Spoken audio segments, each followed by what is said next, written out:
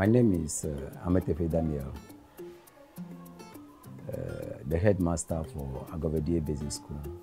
I was ever attacked by malaria before. In fact, it's very painful.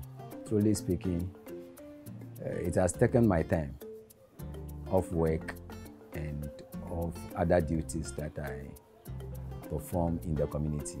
Malaria is a problem in my community. Our area is mainly a local and a farming area. When it happens like that, people find it difficult to access hospital. Sometimes when they fall sick, then there are no vehicles to go to the hospital.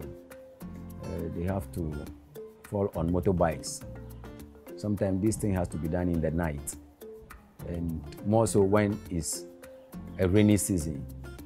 It becomes a problem for the people to get to the nearby health center for help. It is important to find new tools to control malaria, because even though we have existing tools that are used to fight it, we have seen that there are still prevalence of malaria in our societies. Target Malaria approached with the community leaders, and they started work with us. So far, we've learned a lot from them. Previously, I didn't know there are different species of mosquito.